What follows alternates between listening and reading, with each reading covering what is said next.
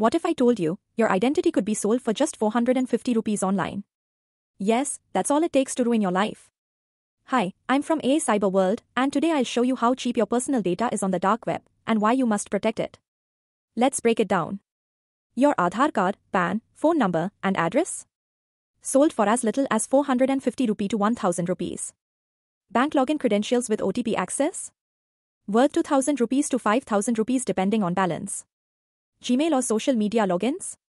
800 rupee to 3000 rupees. Yes, even your Netflix or Facebook account has value. Medical records or COVID vaccine certificates. 1000 rupee to 2000 rupees on average. Scammers love this data. Full identity packages, called fulls, include everything: name, DOB, phone, Aadhaar, bank, email access. These are sold for 7000 rupees or more. And the worst part? You'll have no idea your data was sold until it's too late. Hackers use this for opening fake accounts, SIM swap scams, blackmail, or even taking loans in your name. A Kolkata resident recently discovered a shocking case of identity theft after his credit score drastically dropped, preventing him from buying a mobile phone on EMI. Upon investigation, he found that two significant loans, totaling 36 lakh rupees, had been fraudulently obtained in his name from Punjab National Bank and Piramal Housing and Finance Limited. It appears his Aadhaar and PAN details were misused to secure these loans. The victim has now taken his case to the Calcutta High Court seeking relief from the substantial financial burden caused by this fraud. Cyber tips. Don't overshare documents online.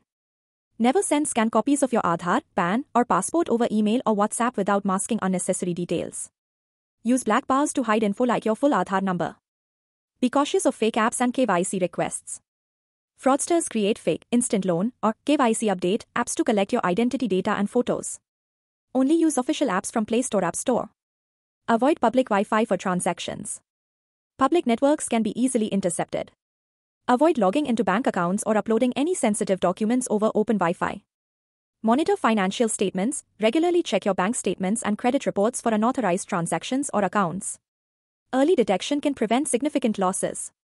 Use strong, unique passwords. Employ complex passwords for different accounts and change them periodically. Consider using a reputable password manager to keep track.